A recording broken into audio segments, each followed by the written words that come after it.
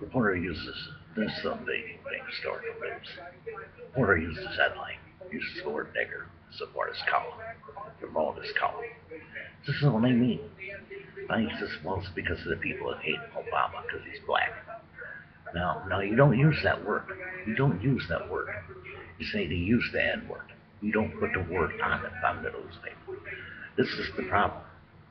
This is the problem, that people use this word as a weapon of choice. There's more here to this. Because the article states that it's just because people use it against Obama, that it supports Obama. That the article supports Obama. This is not right. This is not true. This is not honest. This was publicity to get views for his article. This was used to get views for his article. He says no, but I say yes. But that's up to people to choose who they believe. That's up to people to choose who they believe.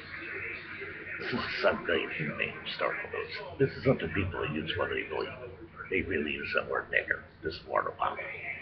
I don't think so. I don't think so. We shouldn't use that word at all. That's one word that should not be used. Of course, there are many words that should not be used in the world that are. And this is the egregiousness of human life, that people use anything they can do to tabloid their articles, their papers, their news. Well, he passed it through the editor, the editor okayed it. But this is not right. He knew this was going to draw attention to him. He knew this word would draw attention to his article. He knew this word would draw attention to his article. Was it for really support Obama? I don't know. I just don't know. I don't know. Or did he do it on purpose to draw attention to himself, to get publicity for his article?